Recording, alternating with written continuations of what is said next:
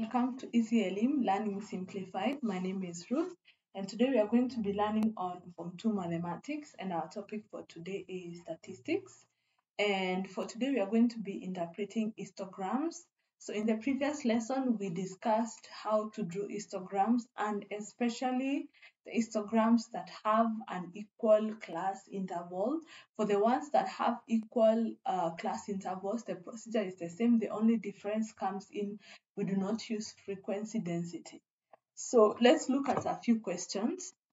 So below is a histogram. So you'll notice this histogram has an equal class interval. So you notice that we used on the y-axis the frequency density, not just frequency.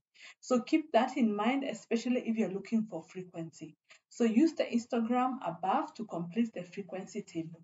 We said we get the frequency density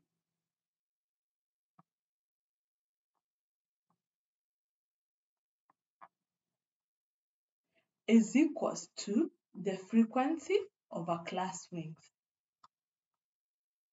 So let's get the class width first before even we start using the formula. So we have 13.5 minus 11.5, which will give us 2. So the width for the first class interval is 2.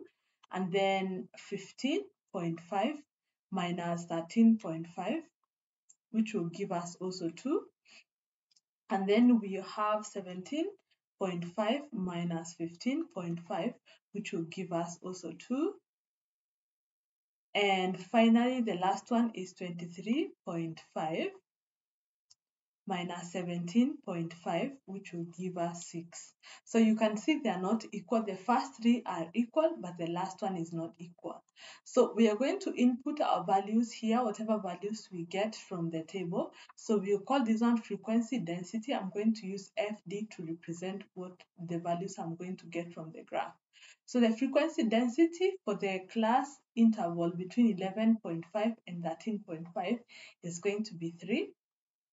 And then between 13.5 and 15.5 from the table, you notice is, let's extrapolate, it's going to be 4.5.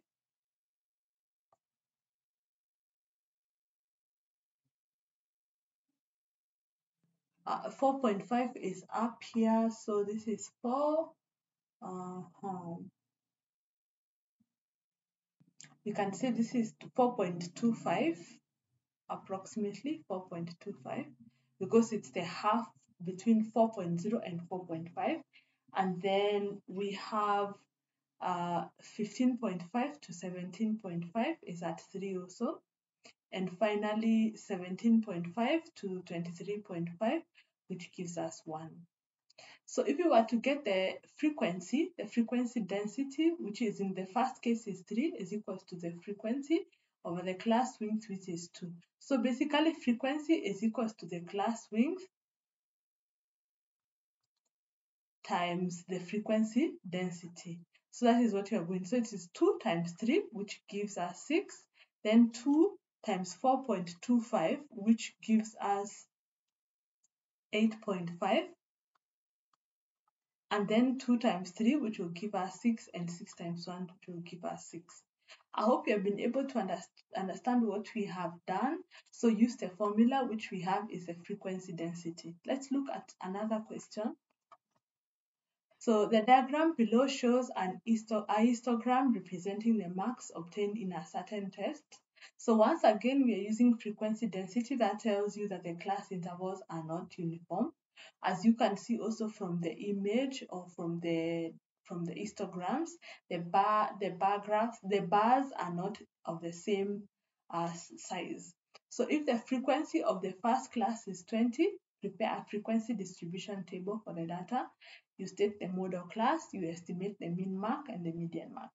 So the first thing we are going to create are tables. We'll start with the marks, but in this case, we're just using the upper limits and the lower limits.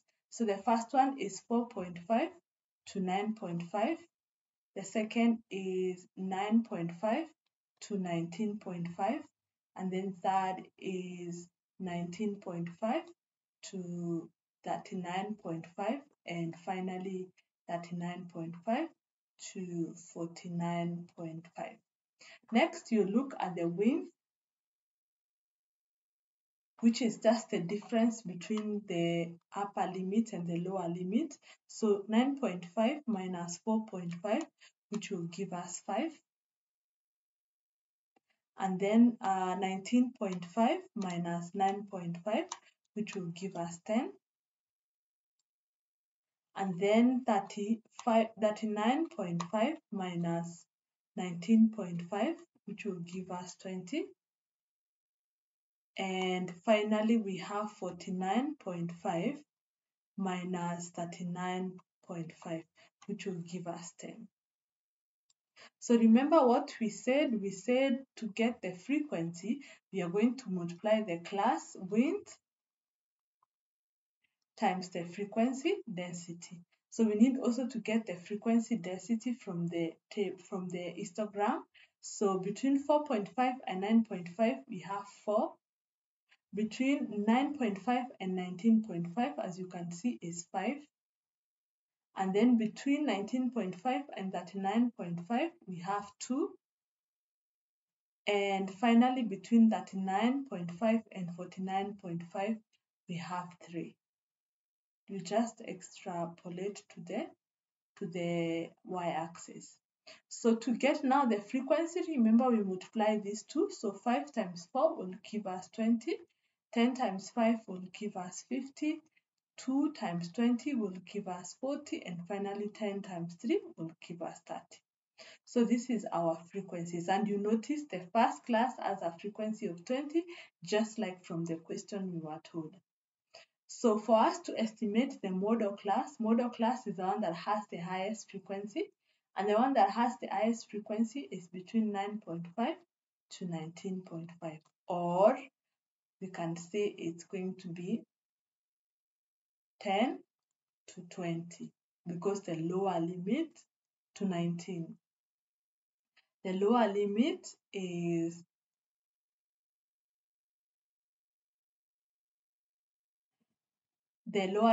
going to be 9.5, so originally it was 10. The upper limit is 19.5, so originally it was 19.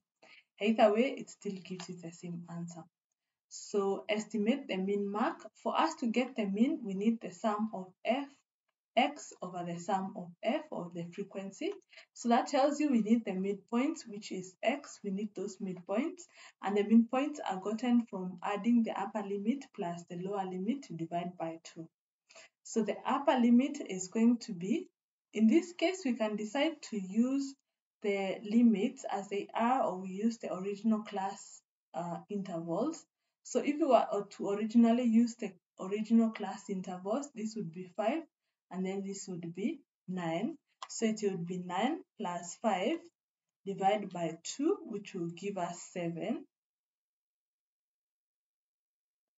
And then if we were to use 9.5 plus 4.5 divided by 2, it still give us the same answer. So either you use the original class intervals as they were, or you use the upper limit and the lower limit, you still get the same answer. So 19.5 plus 9.5 will give us 29. And if you divide by 2, you're going to get a width of 14.5. And then we have 39.5 minus 19.5, which will give us 20. If you divide that by 2, you get 10. And then finally, we have 49.5 plus 39.5, which will give us 89. If you divide that by 2, you get 44.5. So the next thing we need is the fx. So we have already the f, so it is 20 times 7, which will give us 140. We have 14.5 times 50, which will give us 725. And then we have 29.5 times 40, which will give us 1180. And finally, we have 44.5 0.5 times 30, which will give us 1,335. So if you add the value of f and the value of fx, for the value of f is 20 plus 50 plus 40 plus 30, which will give us 140. And then for the sum of fx will be 140 plus 725 plus 1,180 plus 1,335, which will give us 3,380. So if we do the sum of fx, which is 3,380, over sum of f, which is 140, we are going to get a total of 24.14. And then median mark, remember what we said, we are going to get the lower limit. First of all, before we get the lower limit, we need to get the median class. And we get the median classes. This is an even number. We are going to do 140 divided by 2. You get 70. So you look at 70 and 71. So 70 and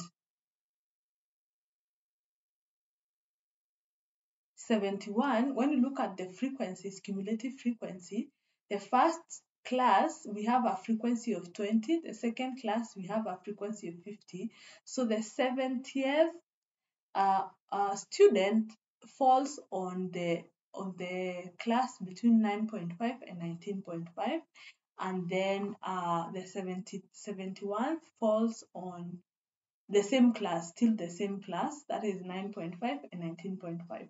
So the lower limit is going to be 9.5 plus into bracket n, which is 140 divided by 2, minus the cumulative frequency of the preceding class. And the preceding class is 4.5 to 9.5, which is going to be now the cumulative frequency, which is going to be 20, and then divide by the frequency of the median class, which is the frequency of the median class is 50, and then times the width of the height of the median class. And the height or width of the median class is 10. So we are going to do 140 divided by 2 is 70, 70 minus 2 is 50, 50 divided by 50 is 1. So 9.5 plus 1 times 10 will give us 10. So 9.5 plus 10 will give us 19.5, and that is our answer. So I hope you have been able to see how we did this question. The major thing in this question is for you to remember how to get your frequencies if you have the frequency density. And then to remember the previous concepts we learned on calculation of mean and calculation of median. So watch out for more notes and revision questions on the same in the app. See you in the next lesson.